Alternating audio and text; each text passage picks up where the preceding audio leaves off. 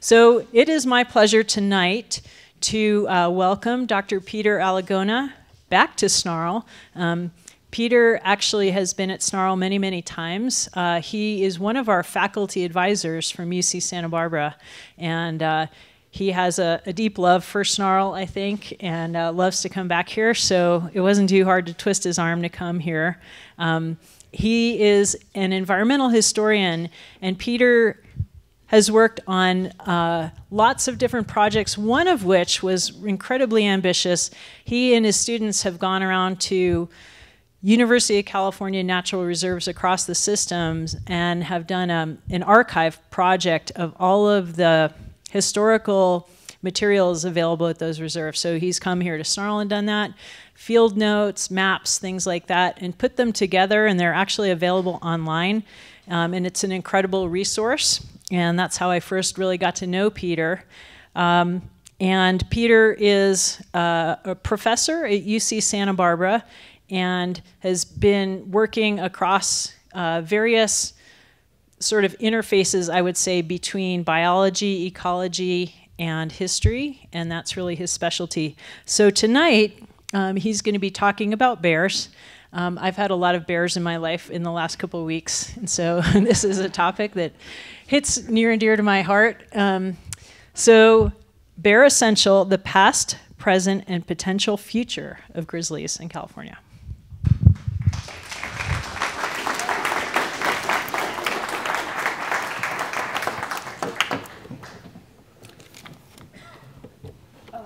Mention one more thing while Peter is getting going. I was going to mention one more thing while Peter's getting hooked up here. If you enjoyed tonight's talk, Peter is, he's authored numerous books. He's working on one right now, but this is a really great book, After the Grizzly, and it's available through the University of California Press, also available on Amazon, and this is sort of a little bit of the story he's going to be telling tonight. Thank you so much, Carol. Can everybody hear me in the back there?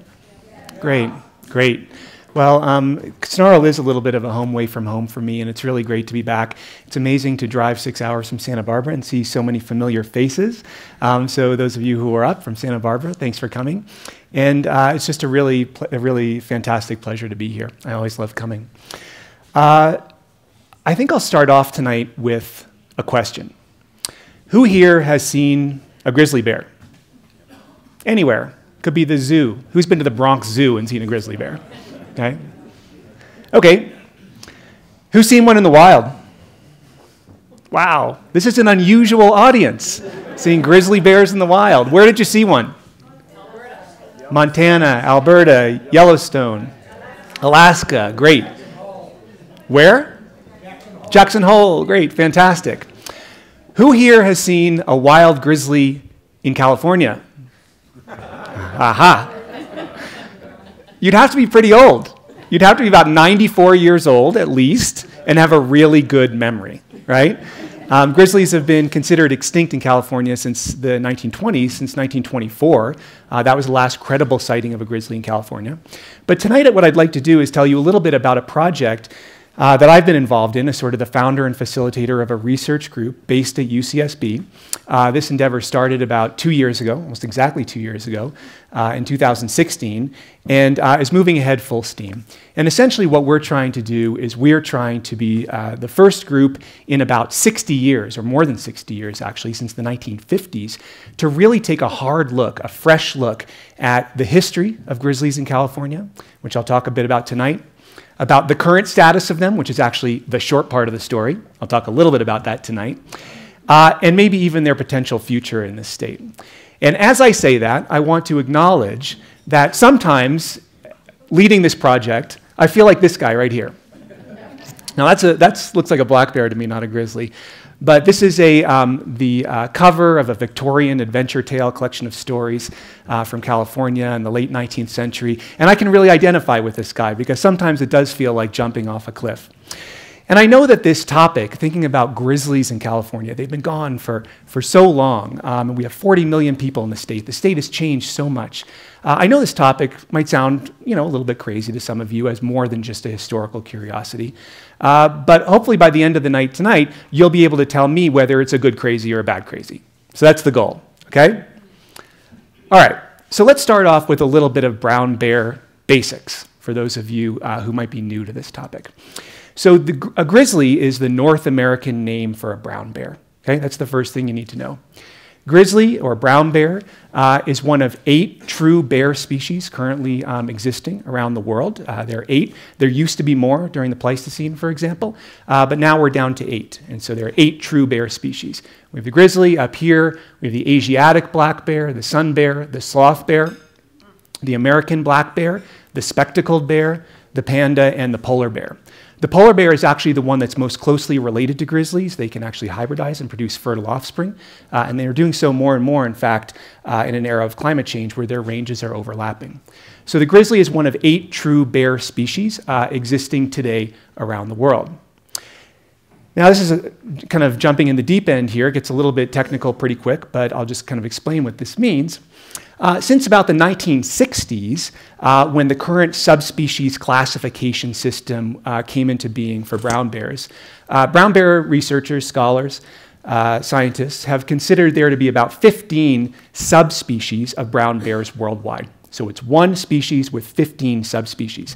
This is the arrangement that's existed since about the 1960s. And of those 15, 3 are currently considered extinct, and one of them is the California grizzly. It's recognized as still as a unique subspecies of brown bear, currently considered extinct. However, research conducted with new genetic techniques beginning in the 1990s and increasingly through today has suggested that this classification system probably doesn't really reflect the genetic or evolutionary history or genetic relatedness of the current brown bears that exist around the world today. As a matter of fact, it seems that there are probably only 5 real lineages, distinct genetic lineages of brown bears that exist worldwide today, probably not 15, probably more like 5. We call them clades, it's a lineage, evolutionary lineage. And the California grizzly is part of clade 4, which includes bears that currently exist in places like Yellowstone and Montana and British Columbia. And so it's a question as to whether or not in the future we will still have 15 subspecies of brown bears worldwide. We might get fewer if we accept this. But the point here that I want to make as we move forward is that California grizzly is actually part of a lineage of grizzly bears that still exist on this continent, and they're very closely related to the bears that existed in California here 100 or 150 or 200 years ago. What about the geography of this species? Well, brown bears are widely distributed throughout the northern hemisphere. They actually live all the way from Hudson's Bay to the Persian Gulf. They live in the Middle East. They live in Asia. They live in Canada, in Alaska, of course. There are brown bear populations in, like I said, in the Middle East, even in places like Syria. And there are also brown bears in Europe. There are brown bears also on the northern island of Japan in Hokkaido. Population estimates for brown bears worldwide, about 40,000 in Alaska. California is about a quarter the size of Alaska, and the estimate is that in California there were probably about 10,000 grizzly bears on the eve of the gold rush. So that would be a similar population density to current-day Alaska, although the geography is sort of complicated. Oh, and by the way, in case you were wondering, on the eve of the gold rush, there are about 110,000 people in California. So that's, you can do the math, that is 1 grizzly bear for every 11 people. Now, I don't know how many people are in this room, but if there was just 1 grizzly in this room, it would get really uncomfortable really fast, right? So keep that in mind. There are about 25,000 in Canada, currently about 2,000 in the lower 48 US states. I'll tell you more about that in a minute. In Europe, there are about 18,000, so between 9 and 10 times the number of brown bears in the lower 48 states currently in Europe. More to come on that. And then the bulk of them are in Asia and the Middle East, for a total of about 200,000 brown bears worldwide. And brown bears are actually considered a IUCN species of least concern. They are endangered in many parts of their historic range, but globally, worldwide, the entire species is not considered endangered. One of the reasons for that is that they can exist in a remarkably diverse range of habitats and take remarkably diverse forms and occupy remarkably diverse ecological niches. So here we have brown bears existing in the far north, in the tundra, in places like Alaska and Canada. Here, this is actually in Spain, where there's a small population of brown bears still in a Mediterranean-style ecosystem, very much like the ones we have throughout much of California. Here, of course, this is the famous Brooks Camp in Alaska, where you can go and watch bears feed on salmon, congregate salmon specialists. And this picture is actually taken in the Gobi Desert, where there's a small population of brown bears that top out in size about 1/10 the size of these bears in Alaska, same species. The Gobi bears are not doing particularly well, but it's not because they live in a desert, it's because of their interactions with people. Again, more to come on that. So what we have is we have a globally distributed northern hemisphere species, divided up into unique lineages, but all the same species, and it lives in a remarkably diverse range of habitats. So those are some brown bear basics. Now let's talk a little bit about their history in North America and in California in particular. So I know the numbers are a little small here, so I'll kind of narrate for you. The light green is the presumed range of grizzly bears in the lower 48 US states about 200 or 250 years ago, let's say. By the early part of the 20th century, mid-20th century, their range had become restricted to much smaller areas throughout the lower 48 states. So whereas they occurred very widely in a wide range of habitats in places like Colorado and New Mexico and Oregon and Washington and Idaho and California, by the early part of the 20th century, they had become restricted to essentially remote mountain ranges where they were not being quite so much harassed by people, although that was to come as well. And so if you see the last credible sightings, known extinctions of grizzly bears throughout the West, there's sightings in Colorado as late as the 1950s and even into the 1970s, although that last one is a little sketchy. Into the 1960s in northern Mexico. In California, we have our last credible sighting of a brown bear, of a California grizzly, in the wild in 1924 on the west slope of Sequoia National Park, so to the southwest of here. It is worth mentioning, though, that grizzlies lived throughout California.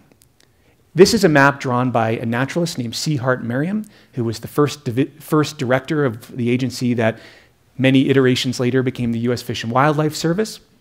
He was a naturalist, and he drew a lot of range maps. He actually divided California grizzlies into 7 unique subspecies and gave them all names. Merriam actually divided global brown bears into 90 subspecies. So if you're familiar with the idea of lumping and splitting, he was a mega splitter, right? He liked to name things. But you get a sense here just in general of the distribution of brown bears, and I think that this is a very conservative estimate. So by the time Merriam was drawing this, brown bears had been moved out of the Central Valley, extirpated from the Central Valley, but they almost certainly occurred there before, same along some of the coastal areas. And so brown bears existed throughout California, basically in any area that wasn't a hot desert, and they were so common in the areas that are now pretty populated along the coast that they became known as the chaparral bear.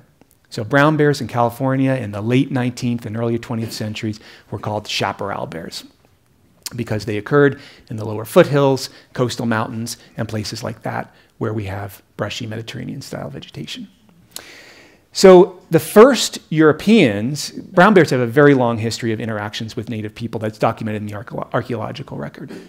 The first Europeans that encountered brown bears were pretty much the first Europeans that came to California, right? And so we have this documentary record beginning with early Spanish encounters of brown bears in California and going right through the mission and rancho eras. This is a depiction, this is drawn in or painted in the 19th century of what it would have been like for an early Spanish explorer to encounter a brown bear feasting on the carcass of a marine mammal along the coast in some place like San Luis Obispo or Monterey County. During the mission and rancho eras, brown bears started to take on a different role, and there's some suggestion that the populations changed somewhat. So the population, I said a minute ago, of people in California on the eve of the gold rush was about 110,000.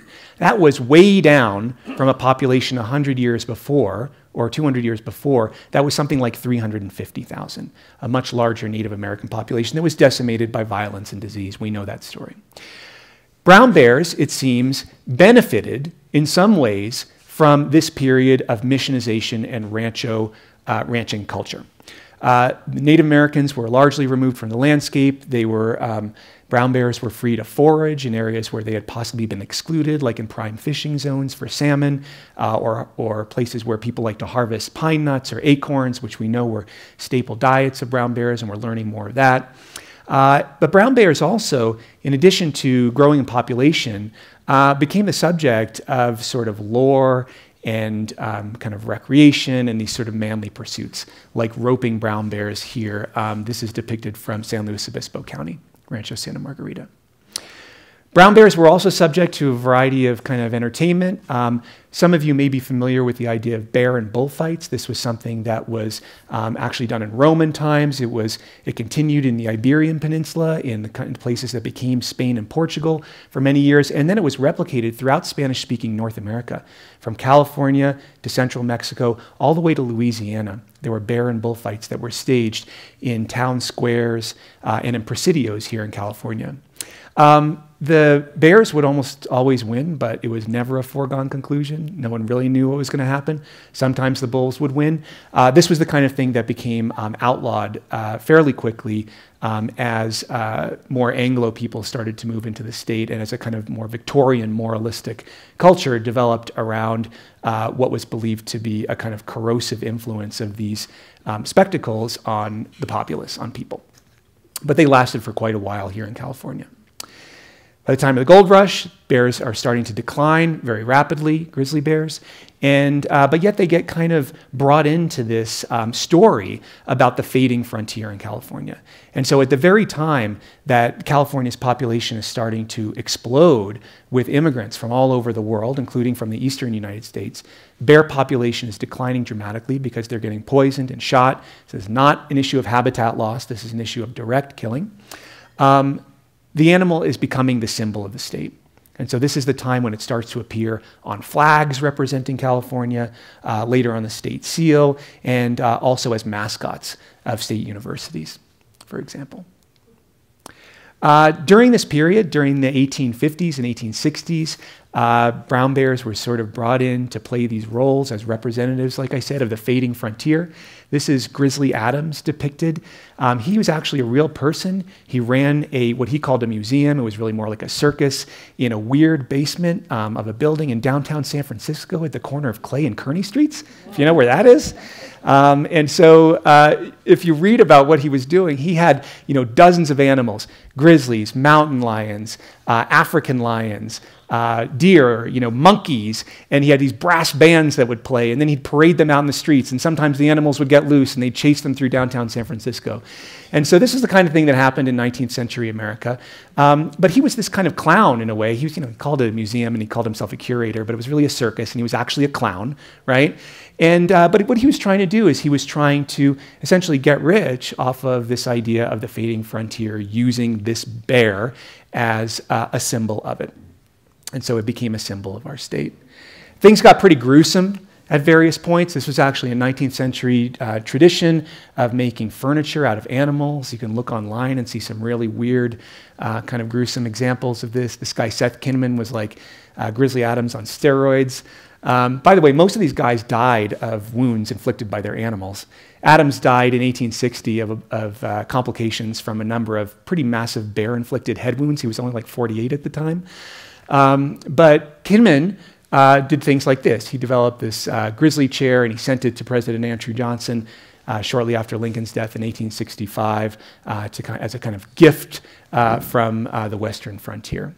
And so this is what grizzlies kind of became in the late 19th century, a symbol of this fading idea of what Native America, Native California was, but also something that was kind of mobilized by people like this who wanted to make a buck. This is the last live California grizzly that almost anyone ever saw. His name is Monarch. The way he got that name is this strange story. He was actually named by William Randolph Hearst, who paid a reporter to go and search for one of the last California grizzlies. He ended up finding one in a really strange story in the mountains north of LA in 1889, managed to bring it back by wagon and train all the way to San Francisco. Monarch lived first at a place called Woodward's Garden, which was kind of like a Coney Island place that no longer exists in San Francisco, and then later at a zoo in Golden Gate Park until 1911 when he was euthanized there, and this is Monarch today. Now he's actually in the basement at the California Academy of Sciences, and there are plans to refurbish him and try to bring him back onto the main floor as part of a new California Grizzly exhibit. So let's talk about the present. So this is what we got. This is what we got in the present. This is the UCLA Bruin. So grizzlies are pretty much everywhere in the state today except alive. They are on mascots, they're on t-shirts, they're on hats. Half the kids in my classes are wearing grizzlies somewhere on their body. Many of them have tattoos of grizzlies. They might not even know it's a grizzly. They might think it's a black bear. Who knows? But that's commitment, right? You got to applaud them for that. So, this is what we have of grizzlies today. We have this kind of weird irony, right, where we have a state mascot, a state symbol that's been extinct here for more than 90 years, right? This is where we're at. So what about in the lower 48 US states more generally? Well, since the 1970s, since 1975, under the US Endangered Species Act, there's been an effort to recover brown bears, grizzlies, in the lower 48 US states. It started out pretty slow and has met with significantly more success in recent years. There are a number of populations that are designated here as targets for recovery. They're all in the Northern Rockies or North Cascades. And so the population areas are the Greater Yellowstone ecosystem, which is here, one of the populations targeted for recovery. The Northern Continental Divide ecosystem up here, which includes Glacier National Park and the Bob Marshall Wilderness. The Bitterroot Mountains in Idaho, which actually don't have any grizzlies yet, but there are plans to bring them back, and people have been working through that for a long time. The Selway area up here, the Cabinet Yaak Mountains in northern Montana, and then this really interesting one here, which is the North Cascades in northern Washington, northeast of Seattle. The North Cascades has been engaged for about 25 years in a project to determine whether there are any grizzlies in the North Cascades. There's no firm evidence as of yet, but just within the last several months, they've been able to pass to complete, I should say, an environmental impact statement that has options for a plan for bringing grizzlies back or augmenting their populations in the North Cascades. State of Washington seems pretty behind it at this point. And believe it or not, even the Trump administration is actually supporting this in the form of Ryan Zinke showing up there unannounced at the national park and making his own proclamation that he was in favor of grizzlies in the North Cascades. That happened a couple months ago. It was totally bizarre. The people up there don't know what to make of it. They didn't know it was coming. He just showed up. He made this announcement. He left. Their jaws were still on the floor, and they're trying to recover from it. Okay. So in 2013, I finished this book that Carol mentioned. And it's really a history of endangered species in California, right? I was looking at the science and the politics and how they kind of work together in the law and why people sort of fight so much about endangered species. And in this book, I wrote, in the first chapter, I wrote a lot about the California grizzly. I didn't talk anything about the present or recovery. I framed it as what I would call as a historian kind of dead history. What I mean by that is something that's in the past and always will be. It's of kind of interest historically, but it's not really relevant to the present. Well, a year after I published that book, I was going around and talking with groups like this and about the book and about what I thought it meant for policy and for today.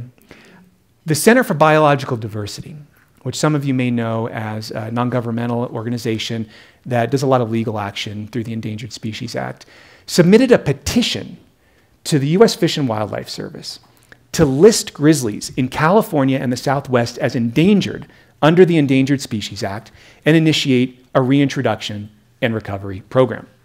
Now, you may be asking yourself or thinking to yourself, yeah, but there are no grizzlies in California and the Southwest, and you would be right, okay?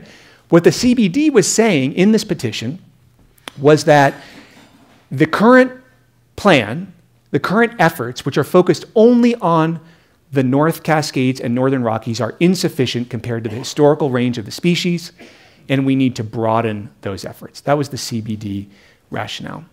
Well, the Fish and Wildlife Service didn't like this very much, and they found some kind of legal grounds on which to not even review, but just reject the petition out of hand. And I can talk about that if you want, but to be honest, it's kind of boring. They said no. And then the CBD petitioned, or didn't petition, but brought this to California Department of Fish and Wildlife and said, well, would you all think about doing a scoping study?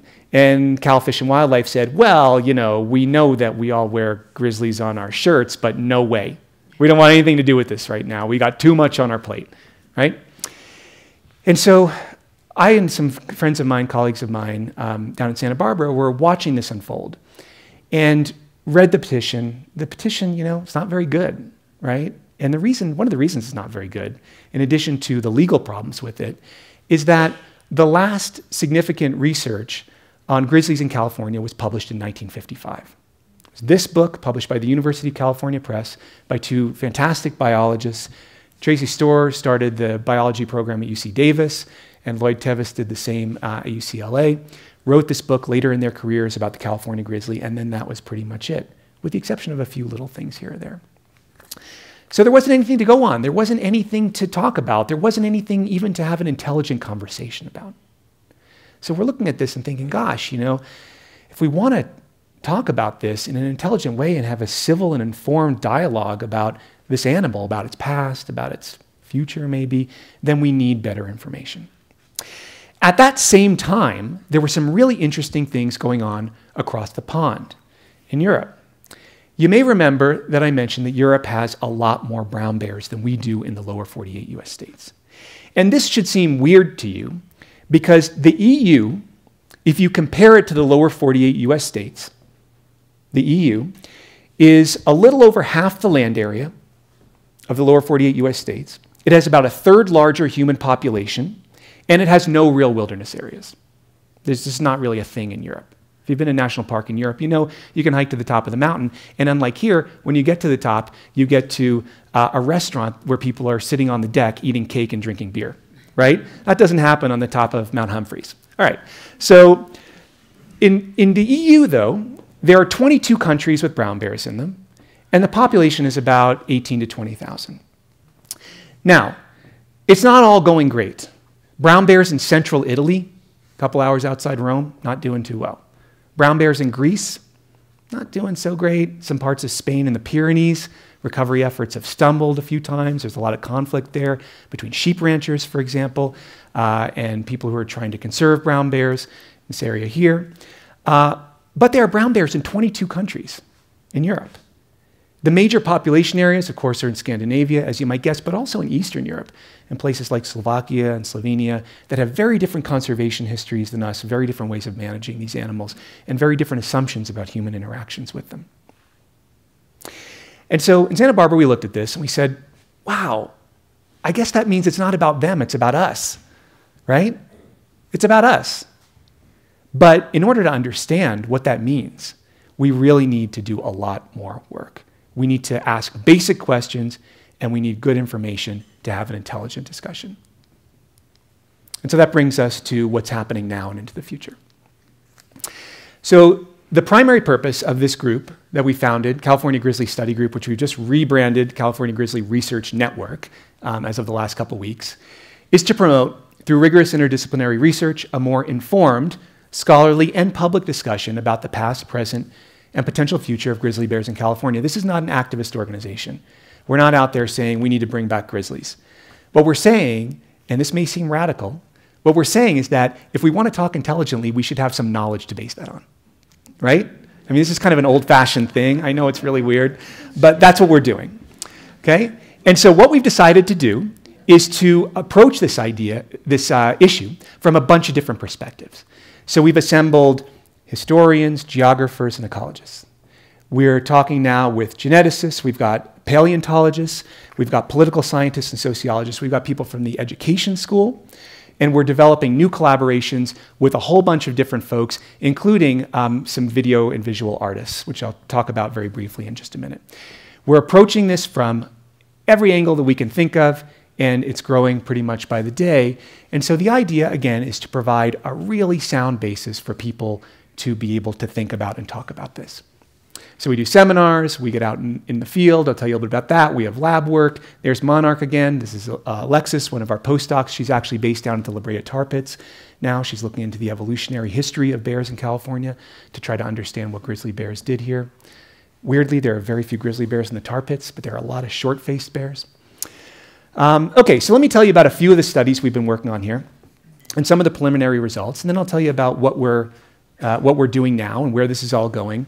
And then I'll kind of just make some general broad comments and we'll open it up to discussion because I'm sure there are a lot of questions. So one of the first studies that we started as part of this project was we said, okay, if you were going to ask the most basic question about an animal, what would you ask? And we said, well, what does it eat, right? I mean, that is like kind of the most basic question. So we said, well, what do grizzlies eat in California? And this actually turns out to be kind of a profound question because if you look at what grizzlies eat in all the different areas where they live right now, remember that picture I showed of all the different habitats? They eat all kinds of different things. You've got salmon specialists. You've got bears that eat, a handful of different things, like in Yellowstone, cutthroat trout, cutworm, moths, pine nuts, things like that. You've got grizzly bears living in Mediterranean-style ecosystems in places like Spain. You've got grizzly bears living in places that aren't Mediterranean-style ecosystems but have some of the same resources we have here, like in northern Japan where they have a lot of oaks. So what did California grizzlies eat? And what were the resources that were available to them and that we would need to understand their historical ecology in this state? And so to do that, what we've done is we've adopted a widely used technique called stable isotope analysis, where you can basically try to understand what animals ate by looking at the composition of their bones, of their hard parts. And actually, you can do it with their hair, too, but there are some issues around that related to timing, because animals shed hair, seasonally oftentimes, but the bones stay there over the long term. And so we're working with a few different groups, UC Irvine, Stanford, La Brea Tar Pits, Page Museum there. And we're getting close to some results. But what we found is that, first of all, we've been able to identify about 50-ish California grizzly specimens from museums around the world. Many of these are in California. Some of them are at the Smithsonian in Washington. There are a handful in Europe as well. Of those, there are a smaller fraction that actually have usable specimens and where we have the data on where they were collected and when. You need that. But one of the things we've discovered is that California's grizzlies are not really generalizable in what they were doing. Some of them were eating diets that included significant fractions of marine animals. And some of them were eating much more diverse diets. You have animals that were probably largely vegetarian in some areas and others that were not. We're also trying to figure out if we can pick out a signature of European colonization. Because there's this story in the historical record about grizzlies doing really well during the Mission and Rancho eras because they started eating a whole bunch of Spanish livestock, right? That's the idea. But there's kind of circumstantial evidence around that, and we don't know if it's true. And one of the ways we're trying to get at it is to look at the ways in which these stable isotopes in the food they eat is being stored and captured in their body parts, in their hard parts, claws, bones, and teeth. So stay tuned, more on that to come. Another thing we did is we had some political scientists in our group who did a public opinion and knowledge survey about grizzlies in California. What do people know? And what do people think? What do you think people know and think? Not much. That's exactly right. Not much. It turns out that only 25% of Californians know that there are not currently grizzlies in the state, which I think makes the reintroduction program much easier. I did not say that. That's off the record. This is being recorded. We're going to edit this. Okay. So it turns out that about 25% of Californians know there aren't grizzlies in the state. About 25% of Californians are pretty positive that there are grizzlies in the state. And then about 50% don't really know. And so my colleague, political scientist Sarah Anderson, in a very profound way said, we're existing in a low knowledge environment, right?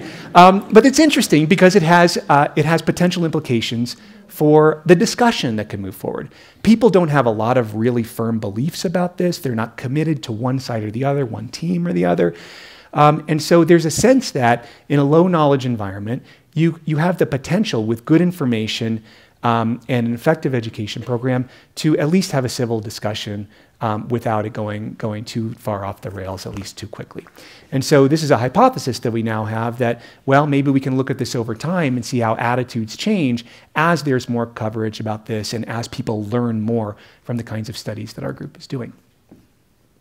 Here's a hot potato. Where would you put him? So it turns out that, don't worry, okay? It turns out that it's really hard to figure out where to put these animals in California. And it's not just because California is hard. It's actually not as hard as like Italy at all, which has a Mediterranean-style ecosystem, is smaller and has more people, right, and still has brown bears. It's hard because all the models that have been developed to understand where grizzlies can live, what their suitable habitat is, are based on areas like Yellowstone and Glacier and southeastern Alaska. These models have not been developed for places like the High Sierra or the Los Padres National Forest, for example. And so what we need to do to even have a sense of how this would work is we need to assess those models, which we've been doing, test them for California, see what kind of weird results they come up with, and then tweak them using other kinds of information, like what we're learning from the historical record about what these animals ate here, right? That can help us to change the models, to tweak them for a different place, for a different system, and then develop better models that can more clearly identify where are some of the potential areas that you might even want to think about. Turns out that on a very broad scale, there are basically 4 big chunks of fairly contiguous wildland in California. Northeast, Modoc Cascade, there are big chunks in the Northwest Forest. I'm not going to talk about this area. And then the Los Padres, right, which is my backyard. But this is an ongoing process of trying to figure out really what population viability looks like or might look like based on modeling, based on real data, based on the historical record. And so this is another ongoing part of this project. Now I'm going to tell you about a bunch of sub-projects, projects that we're doing that are all underway. And I know you probably can't see this, but this is really more for me to talk about them. We've got a new project going on with some folks at Oregon State and in Montana and actually in Australia as well, looking at the potential ecological impacts of bringing grizzlies back to California in terms of things like how ecosystems function, but also potential impacts on other species of concern like mountain lions or deer or black bears. We've got a collaboration with a group of philosophers, actually, at the University of Colorado in Boulder that's interested in environmental ethics and is concerned about the ethics of reintroduction from a whole variety of different perspectives, from public safety to animal welfare to any number of other issues. And so we've got a collaboration that's going on with them that's in its early stages. This is one of my favorite ones. We are developing the first fairly comprehensive database of grizzly sightings and interactions and specimens, mascots, place names. Turns out there are like 800 place names in California with grizzly or bear as a part of the place name. And almost all those bear names are named after grizzlies because when these places were being named, grizzly bears were really the prominent species in the state. So we're developing an interactive atlas of the historical landscape and legacy of these animals that will be accessible for anybody from researchers who can use the database to school children who can zoom in on their neighborhood and see that there was someone saw a grizzly bear a mile from their house in 1888 or something like that. And so this is something that's really fun. We're working with a design firm up in San Francisco that does this amazing kind of cutting-edge digital cartography interactive mapping work. We've got some kind of conceptual stuff. I'm not going to talk too much about this. This I'm super excited about. We just got a big grant to fund a postdoc for a couple years to go into communities that could be near potential reintroduction sites to talk to people about their potential desires, wants, fears, concerns, terrors, nightmares, anything else that might come up. We're developing an new educational curriculum for little kids and this immersive video art project. Is anybody here from Santa Barbara? Does anybody live down there? Okay, did anybody a month or so ago go to the Entangled Waters exhibit that was projected onto the courthouse? It's a really cool thing. A video artist named Ethan Turpin developed this really great project that was really about ocean pollution, but very abstract. wonderful. It was projected all over the courthouse in downtown Santa Barbara. You can see videos of it online. He's done other amazing projects that allow people to feel like they're immersed in a wildland fire in a room. Very, very cool work. We're working with him. He and I and a couple other people are developing a National Geographic proposal around this. We've just paired up with a fantastic scholar named Beth Shapiro, who wrote a book that some of you may be familiar with called How to Clone a Mammoth. She's at UC Santa Cruz. She's at the forefront of de-extinction, but also using genetics for conservation, looking at the potential to sequence these grizzly specimens and get a better sense of the genetic relationship of them and other current brown bear populations. Want to do something like this. It hasn't happened yet. Same with this. And then this big one, which is that based on all of this work, we're talking about rewriting that 1955 book, that last major book that really took a look at grizzlies in California for a broad audience, for people who want to understand this from a 21st century perspective. All right, so I want to say a few final things now. So, this is really interesting from an academic perspective, right? There's so many different angles. You could spend a whole career doing this. I expect to be older and grayer still doing this. But it's more than that, right? It's more than that. So what really is the good of doing this, right? I think there are a few things. The first one is just basic knowledge, right? I think that, just this fact that so few Californians really know about this animal, know how important it was, know how prominent it was on our landscape, know the legacy it left behind. It's invisible to most people. And so this just basic knowledge about these animals in California, about what they did and how they lived in this place, I think is fascinating, but I think it can also help us think about how we live here, whether or not brown bears, grizzlies ever come back to California. There's an applied part of this too, which is that, if people eventually do want to talk about bringing these animals back, then we really need to start now developing the knowledge base that would allow us to figure out ways to do it that are sustainable and safe and fair, right? And that have the kind of process and the kind of buy-in that would enable people to really, from different walks of life, from different political persuasions, to get on board and to be able to have, like I said, a civil conversation about this. So this information is applied in that sense. A third thing, and this is really very close to me, it's very kind of near and dear to my heart, is the idea of giving history, a more prominent place in conservation. Too often, I think, conservationists operate on, the idea of the moment, on short-term studies, right? On the assumption that because things are this way now, they've been that way, and this is where we need to start from, right? And I think that history can provide us with a sort of depth of knowledge, with a kind of long-term wisdom, and also with really important questions that can actually inform conservation in an applied way. These questions, for example, that our postdoc, Alexis, who's at the tar pits, is working on about the deep ecological and evolutionary history of bears in California is directly relevant to questions of reintroduction because it relates to how grizzly bears and black bears interacted in this state. We don't know much about that. As a matter of fact, there are some crazy mysteries about it that I can tell you about in a few minutes in question and answer. But the point here is that we need that depth of time, that perspective, to really think wisely about conservation. And then the final thing that I want to mention about this, the final reason I think this is important, is that, the way conservation is operated, I'm a conservation historian, the way conservation has operated for the last 100 years, since its inception, has really been, it's a very diverse endeavor, obviously, but the idea for a lot of that time, particularly in the last 40 years, since the 1970s, 80s, has been to try to protect the last things that are out there, the last scraps of things, the Nature Conservancy last best places sort of campaign. And there's a lot to that. That's really important.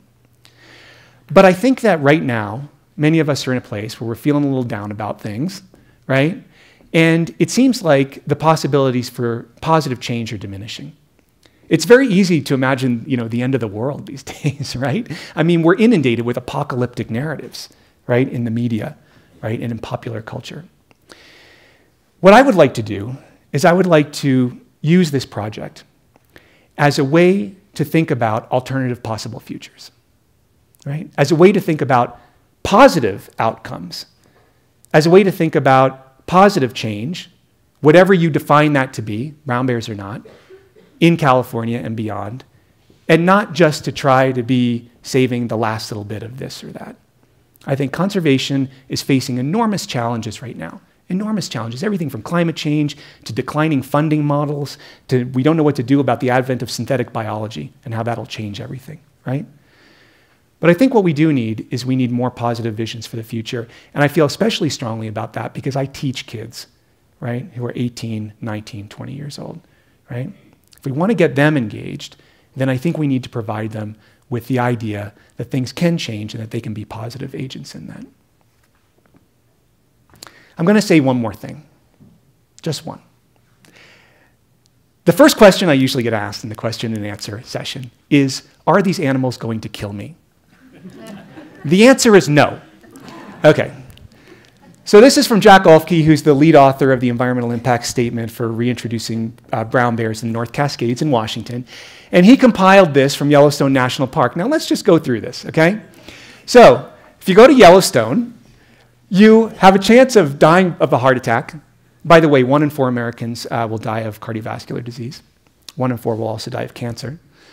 You have a chance of drowning, right? You have a chance of dying from a thermal burn. Don't do that. I mean, how many signs are there that tell people not to do that, right? Horses apparently are extremely dangerous, so watch out for them. You might get murdered, okay? Hopefully not. Falling trees, look out. They call those widowmakers, right? Avalanche, and then grizzly bears are way down here, okay? Along with lightning. Now, they've missed some things. Like they didn't say, for example, how many people have died of being crushed by vending machines. That kind of thing happens. It's probably about the same as grizzly bears since 1876, okay? The point here I'm trying to make is not to make light of this situation because, in fact, these are big, strong, powerful, apex animals that can kill you. They deserve a tremendous amount of respect. And we learn that all the time when we watch movies like The Revenant, for example. Our culture is flooded with that kind of imagery. What we forget is that this risk can be managed, right? And so if you look, for example, I'll just leave this up here. I know it's a little hard to see from the back, but you can take a look at it later. I'll just leave it up. The chance of having a really adverse interaction with a grizzly bear, even in a place like Yellowstone National Park, where you have millions of people flushing through there every year, at the same time that these animals are out and active, is very, very low. At Brooks Camp in Alaska, where tourists gather to watch bears eating salmon, of course, the bears are very distracted by each other and by the salmon. They don't care much about the people. But still, to my knowledge, there has not been an adverse interaction there. And so in terms of public safety, there are inherent risks of everything. Absolutely. But the risks can be minimized. And that's why we need to do more research if we're really thinking about not only the past, but also the potential future of brown bears, of our mascot in this state. I'll take questions now.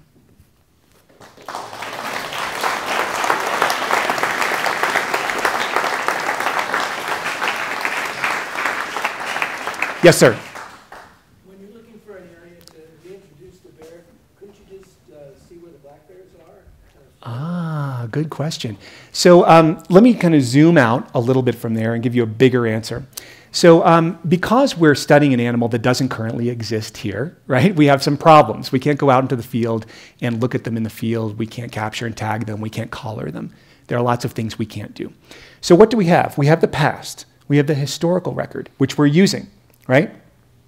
We have basically analogies, right? We have the past. We have what we know about brown bears in other parts of the country or the world, right? So we can use that knowledge to inform how we think about this place. And then the third kind of analogy that we have is using other closely related species, like black bears. So the problem with this is that black bears in California, I don't think they're a very good analog for grizzly bears, and there are a whole bunch of reasons why this is. They have a really weird historical relationship with grizzlies and weird historical geography in the state. And I'm going to digress here for a second. Here's a bizarre story. So black bears have been in California for about 2 million years, according to the fossil record. Grizzly bears have only been in California for less than 20,000 years, it looks like. Maybe about 20,000. Okay, 2 million versus 20,000. Okay, black bears have been around for a long time. Grizzly bears are newcomers. When you talk about less than 20,000 years, what you're basically saying is that they came with us to this place. Okay, so there's that. Now, black bears have been throughout California for a very long time, but the fossil record suggests, and the historical record suggests, that there were very few of them in California, or in Southern California at least, during the 19th century. This was an area, like the mountains above LA, where there were tons of grizzly bears. And so people have thought, oh, well, they must have been occupying different kinds of niches, or maybe grizzly bears were out competing them. But this doesn't really comport with what's going on in a place like Yellowstone now, which is that they both live in the same area and they have some overlap and they try to avoid each other, but they do sort of similar things, right? It turns out, recent genetic studies have shown that black bears in Southern California all pretty much derive from a population of about 35 or so individuals that was rounded up as problem bears in Yosemite in the 1930s and dumped in the mountains north of LA. This is why history is important, right? Okay? So we now have documents that suggest that. We have correspondence between Angeles National Forest and Yosemite National Park, and we have genetic studies. And so all of this suggests a whole bunch of mysteries about the interaction of these animals in California and the kinds of niches that they occupied and the way they interacted within those spaces. So there are ways in which black bears can provide some clues, right? But they're pretty different kinds of animals, and the historical record at least suggests that they may not be a great comparison. Yeah. Oh, one other thing. We got a population of black bears in California right now that's about tripled since the 1980s. It's up from about 10,000 to something close to 35,000. So, you know, if we're concerned about bringing in some grizzly bears, I think we should probably think about the black bear population and how we've managed that or haven't managed that, and the impact that thinking about something like this might have on that. Yes? Yeah, so are the grizzlies, quote, special in comparison to the wolf introductions now that are going on? Or do they have to be wolf introduction also have such adverse effects as the grizzly? Okay, so what do you mean by adverse effects? Well, it seems like the Center for Biological Diversity, which we're supporters of, yep. I would have thought that their petition would have been accepted, and we seem to be introducing the wolf in different spots. So there's so that's a great question. So this is a conversation that we could have over many beers after this. But wolves are making their way into California on their own 4 feet, right? They're moving across the west and into the southwest and into California at a pretty rapid rate. Wolves are pretty mobile. And when the first wolves arrived in California several years ago, Cal Fish and Wildlife was caught on their back of their heels a little bit. And so in the years afterward, they developed a kind of management plan, if you want to call it that basically says we're not going to manage them in a way, right? And so they're kind of letting the reintroduction of wolves happen naturally. Of course, it's not natural because they're moving through a very human-dominated landscape, right? So that's what's happening with wolves. Grizzly bears do not move nearly as much as wolves, and the closest population of grizzly bears that currently exists is really in Wyoming and then also maybe Washington. And so it is unlikely that, unlike wolves, grizzly bears would find their way to California on their own 4 feet anytime soon. Okay? So that's a significant difference. Now, there is a wrinkle in that, though, which is that the paradigm in the literature has been that grizzly bears don't move very much. And when they do move, it's almost always young males that are striking out in search of their own territory and are fleeing aggression by more dominant males. So that's been the kind of belief that's guided us thinking about brown bear movement, at least in North America, for a long time. That is about to go the way of the dodo.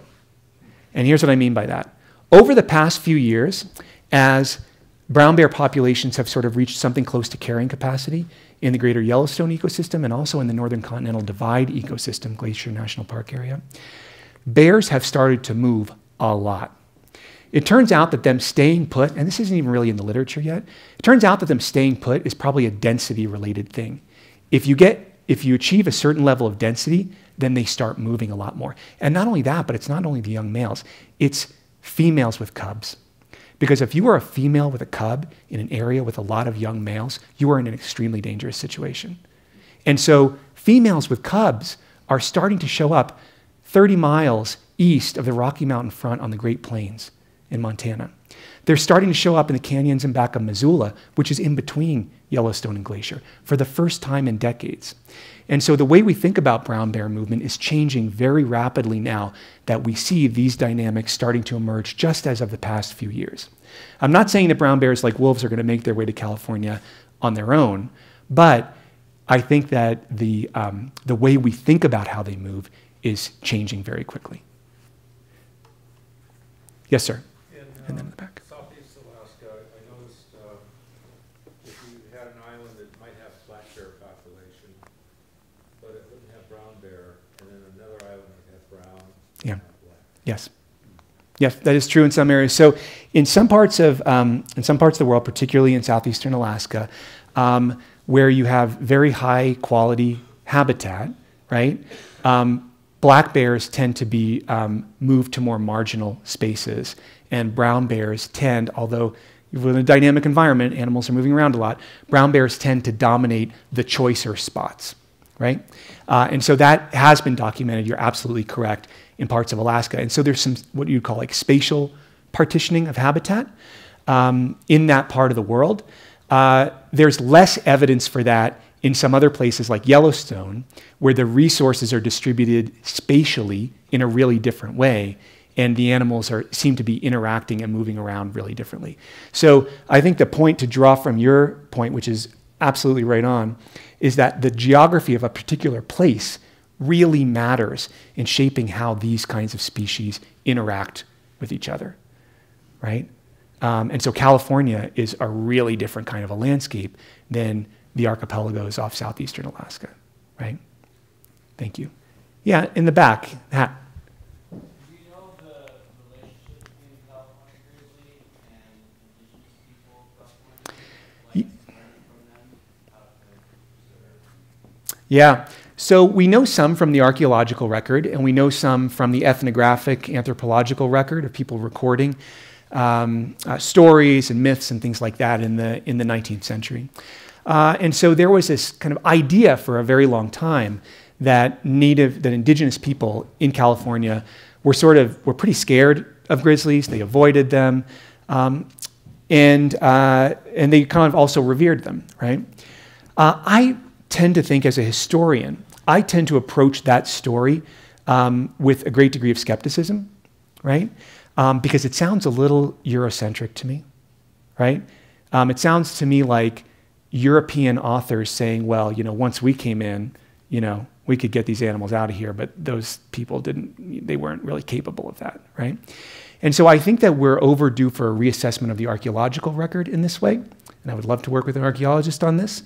But we do have a pretty thick record of grizzly interactions from midden sites and from indigenous art. And we know that these animals were very common and that people interacted with them in a whole lot of different ways, from ceremonial interactions to competition for resources, to conflict, and potentially even in some cases control, right? There is no reason, if you believe that people had any part in destroying the Pleistocene megafauna, right? 10,000, 12,000 years ago, there's no reason to believe that people couldn't do the same thing for grizzlies. Except, see, this is another rabbit hole, except there's even another wrinkle to that, which is that maybe the reason the grizzlies survived the Pleistocene extinctions is because they came with us. See, there's this whole theory about why there's more megafauna in Africa than in the Americas and Europe. And one of the theories is that those animals, like elephants and African lions and other animals, kind of evolved with people as we got more sophisticated over time. Grizzlies may have been doing a kind of similar thing. They may have been more accustomed to us, and so they may have actually been able to survive the Pleistocene extinctions in North America, which they were newcomers to as well, even as animals like short-faced bears and saber-toothed cats and dire wolves and giant ground sloths and others died out, right? And so these are mysteries that are, hidden in the archaeological and paleontological record. Roland. My understanding about grizzly bears in the Sierra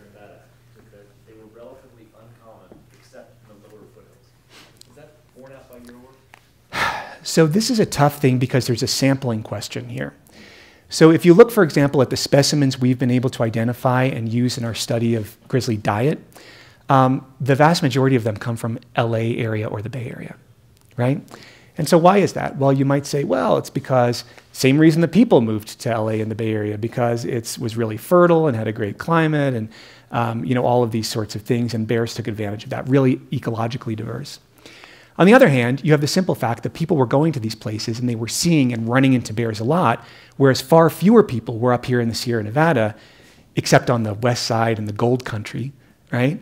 And so you have a problem with the historical data here. So to what extent can you correct for sampling error, which is the kind of thing that historians don't even really say, right? That's not part of the vocabulary, correcting for a sampling error. But the concept is there so that we can try to understand the relative abundance of animals in different areas. And so we haven't really solved that riddle yet. What we do know is that on the eve of the gold rush, they were extremely abundant in the coastal plains, the valleys, and the foothills. What we don't know is how abundant they were in the High Sierra. Yeah. All the way in the back. I have a question on the treatment of grizzly bears and on a global scale, like culturally, historically. Have you noticed or identified the establishment of hierarchy between people and animals, specifically bears, and their treatment of the bears? Are we talking the more current period or more historic? More historic, like thinking Yeah. of bears as lesser than, and Yep. treating them in like these violent ways, and then therefore that escalating to how their population. That's a really great question. So I'm gonna do something that historians often do. I'm gonna recommend a book. There's this cute little book called Bears: A Cultural History. It's something that you could sit down and read probably in an evening. And it talks about these issues. And one of the things that I took away from reading that book is, first of all, that the interactions and relationships in deep history and recent history and currently with bears around the world are extremely diverse. There's no generalizable theme that we can really draw. So in some cases, it's almost like a symbiotic relationship. In some cases, it's more like a companionship. In other cases, it's a spiritual. There are adversarial relationships. There are domination relationships. All of it is there in the record, in the diverse cultural histories of people's relationship with bears. However, I will say that in many indigenous cultures where these things are well documented, for example, in indigenous Scandinavian cultures, for example, there are long histories of people regarding bears as close to human. Not exactly human, but closer to human. So kind of the way we think about apes today, right? So those people didn't have great apes in their lexicon and their experience, but they did have bears. And so there are examples from those cultures of people thinking about spirit bears, of fellow travelers, of ancestor worship, these sorts of things that are very prevalent in the historical and cultural record of many societies. And so I think that what this says to me is that, the possibilities are sort of open, right? We don't have to be limited to thinking about these animals in one way. We can think of them in a lot of different kinds of ways. And as people, we have the capacity to do that because we already have. Yes? How closely related is a dog to a bear? Just the head of a bear looks a lot like the dog's head. That's a really good question. I can't give you a really good answer to that. I'm a dog lover, though, and I'd really love to know. Does anybody here study dogs, taxonomy, wolves? Okay, well, we'll have to look it up afterward. I honestly can't give you a really intelligent answer about that. But I guess what I can say is that if we want to think of dogs as an analogy, wolves kind of hold up in some ways, but the politics of them is really different. People's relationships to them, the kinds of risks they pose are really different. Like, for example, wolves, so I'm kind of taking this question a little bit different direction, but wolves don't pose any danger to people, really at all, okay? But they do pose a danger to livestock. Grizzly bears pose a modest danger to livestock, but really only young animals, so calves, right, ewes. and so sheep and calves, right? But they do pose a significant danger to people, right? If you're in the wrong situation. So, I think that although we sometimes see relationships, and we look into the eyes of these animals that we recognize as being, mammals, four-legged, intelligent, sometimes even intuitive, we read a lot of things into them, but they're really different in terms of their potential for interacting with us in complex ways. And so I'm not sure about the relatedness. I know that when you look into the eyes of a grizzly bear, you see something that's almost dog-like. You really do. I went up to, last summer I went up to Washington State University, where they have a center there that does physiological research on grizzly bears. And so a lot of these animals are animals that have come from Yellowstone or somewhere else. They're problem bears, but are now engaged in these research projects. And so it's kind of a weird place. You see bears like running on treadmills and stuff like that. It's bizarre. Like, this is not my thing. But you go around, they're in kennels, and you go around and you look into the eyes of these animals, and you do see something that is really dog-like. And the thing that surprised me about that experience, about getting that close to these animals, is that they suddenly seemed like individuals. Dogs to us seem like individuals, Those bears seemed like individuals. And I think that was a really profound experience for me, because I tend to study them a little bit more from a distance. Yes? I was wondering, is there a way of getting involved with this study or an outreach? That's a really good question. Will you come up afterward and we can talk about it? Because, we're going a lot of different directions now. And, for the first year or so, while we were really just educating ourselves about this, we were keeping the project a little close to our chest, because we were coming into this. Now I can say that we are the world's experts on the California grizzly. I can say that for sure. Now, granted, it's a very small field. But now that we're in this phase of sort of outreach and thinking about how to speak with broader audiences and how to engage more people and get folks involved, then I think that we are at that point. So let's talk. Yes? In the spirit of geography or topography that you were referencing, Oh, yeah. if you look back about 4 slides, you have the state of California, and in the central part, typically the biggest city is San Luis Obispo as the midpoint. Yep. Is there a reason you call that Los Osos? It means the bears. So that was a kind of a relic from an old map where so Los Osos was one of the first places where you have and the reason it's called Los Osos is that it's one of the first places where you get a really good documentary account of Spanish missionaries encountering bears, right? Brown bears. And so what happened here is that as these missionaries were making their way up to establish the first mission in Monterey, they stopped at several points along the coast. They were running out of resources, provisions. They stopped in the Los Osos Valley, which is just directly west of San Luis Obispo, near Montaña de Oro, right there. Beautiful landscape. And they encountered a bunch of bears. And they killed a few of them, got a couple of their horses killed in the process. And they went up to Monterey, and then in Monterey they didn't see many bears there initially. They started seeing a lot more bears later on, but the conditions were pretty desperate there after I don't even remember how long it was. It wasn't very long at all. And they ended up mounting an expedition back to San Luis Obispo to hunt bears, to kill bears, to smoke and jerk the meat, and to return back to Monterey with provisions.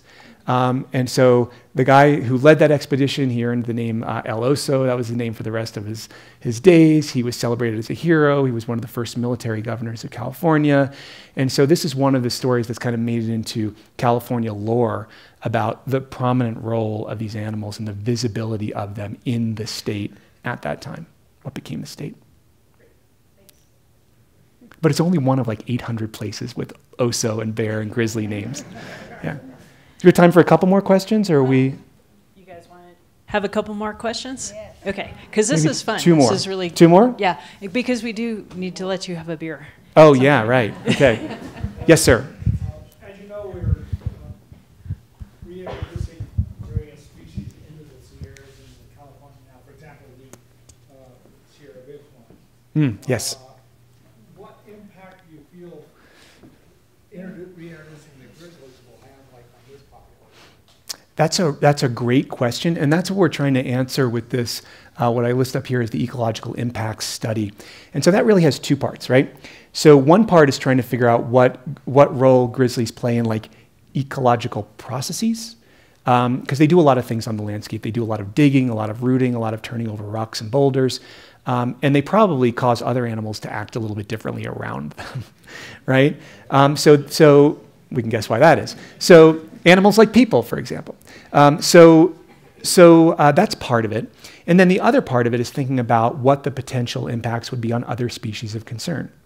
And so I brought up mountain lions because in Southern California, mountain lion is really the top predator and kind of the charismatic species. I mean, Los Angeles is now the mascot of LA, essentially, right? P22 in Griffith Park. And so there are a lot of questions about how something like this would affect other native species. And it depends on so many things. Like, are you talking about introducing, like 10 or 100 or, a lot more?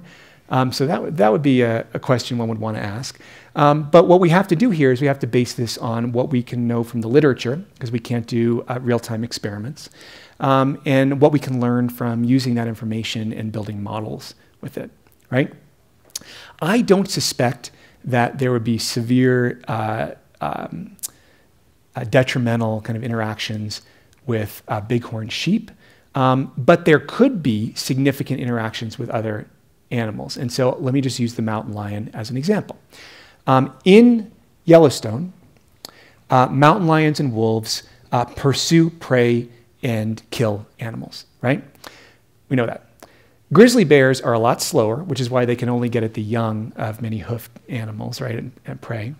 So they don't do that. They eat a lot. They're vegetarians. They do a lot of fishing. They eat a lot of pine nuts and berries and stuff like that. But if they find a kill, they will take it, right? And so you can actually go online and you can see videos of grizzly bears stealing prey from wolf packs and from mountain lions as well, and also from black bears too, if they're the first animal to arrive at that carcass. And what grizzly bears will actually do sometimes is they will arrive at a carcass and they'll scare away the wolves or the mountain lion or other animal. They'll start eating it, and then they'll have had enough, and then they'll sleep on top of the carcass. And then they'll wake up every so often and eat some more and sleep on it. And these wolves are just, kind of circling, wondering what just happened, right? We put all the work in, and this bear is now sleeping on our kill. So that's just kind of a cute example of this, but it poses a series of important questions about these kind of interactions. So there's only so much we can learn by analogy, those analogies I was talking about earlier. Part of this would have to be, if you were actually going to do this, developing a very intense management and monitoring program to try to really understand what kinds of effects these animals are having on the landscape at small numbers and as you would ramp up. And to be perfectly honest, good monitoring programs and sticking with these things over time is not something we tend to be really good at. And so we need to be able to do better at that and really think hard about that if this kind of a project were to have any success. I think we'll take one more, right? If anybody else has one. Oh, someone? Oh, if there's someone else, and then we can follow up. Yes, sir. Yeah. Can you compare the European brown bear with the American brown bear? Is the European brown bear much less dangerous? Is that a reason why more can be there? So that's the first thing people normally assume. I would say that brown bears in the wrong situation could be dangerous regardless, right? I think the issue is less the kind of inherent ferocity of the animal, although one might argue that in Europe for a long time they've been selecting for more docile animals. So there's a question about whether or not there's been some kind of genetic selection going on there, right? Because they aren't being intensively managed. But really, I think it has much more to do with the recent history of how these animals are managed. And so if anybody, there's a book that came out a long time ago, maybe in the early 2000s, by David Quammen, great nature writer, right? Monster of God. I don't know here has read it or remembers it, one of the chapters, it's about human interactions with predators. One of the chapters is about brown bears in Eastern Europe. And he goes through a little bit of the history here. And one of the things he concludes is essentially the reason there are so many brown bears in parts of Eastern Europe is that for a long time these animals were kind of kept as stock on hunting reserves for a kind of royal elite, right? Tin pot dictators, you know, kind of faux royalty, that sort of thing. And so that brings up a whole lot of questions about whether or not the current situation with a lot of brown bears on the landscape is viable in an era that's sort of post-Soviet, post all of those arrangements that enabled those things, at least through parts of the 20th century. So there are potentially long-term causes, and there are potentially recent historic causes. There may be some genetic component, but these are brown bears. They're different subspecies, but they're still the same species. They can still interbreed. They still have the same potential to coexist with people or to do harm. Well, thanks, Peter. I just want to say two things. It is great having you speaking, and I really want to thank you for your talk, and it's been really fascinating watching the evolution of that project. And I also wanted to thank our sponsor for tonight, Mammoth Brewing, who the bear is indeed their logo, so it fits in. But I just wanted to remember to thank them for their generosity in sponsoring the seminar, and thank Peter again for coming out and giving such a great seminar. Thanks so much.